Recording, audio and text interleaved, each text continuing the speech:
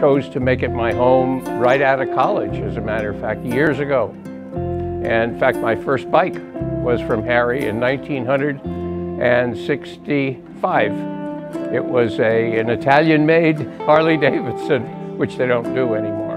But in any case, and I worked for him on and off for, 10 years, in between college and various careers.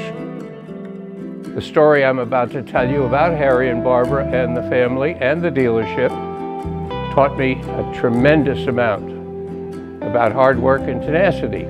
The Harley-Davidson company realized that Vermont was ripe for an expansion of leisure, industries, recreational, golfing, started to produce golf cars 50 years ago.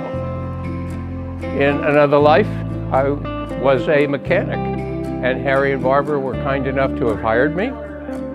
And many of the golf courses are 80, 90 miles from here in southern Vermont. Harry and I would leave Barre at about 4 o'clock in the morning. Barbara would pack us a lunch.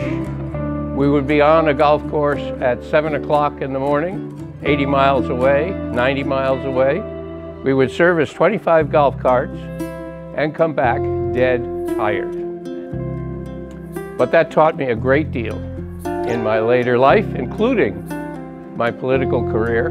Tenacity counts.